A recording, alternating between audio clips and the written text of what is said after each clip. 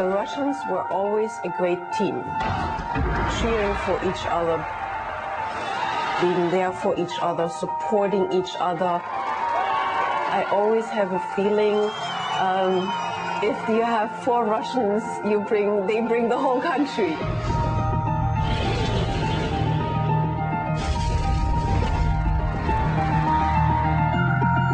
All the cross-country stars were my heroes.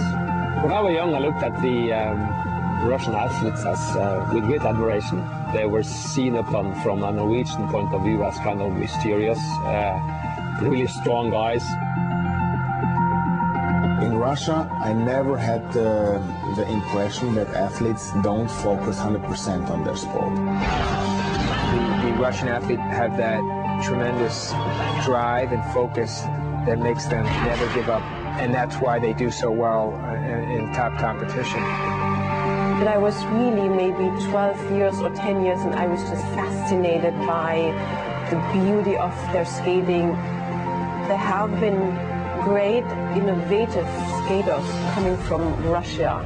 I think they just had a tough time competing against me.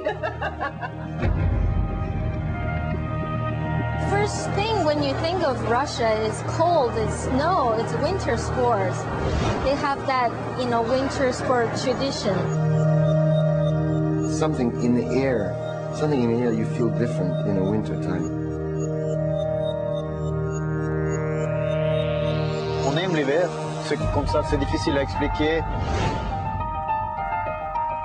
Je pense c'est aussi dans notre sang, dans notre philosophie.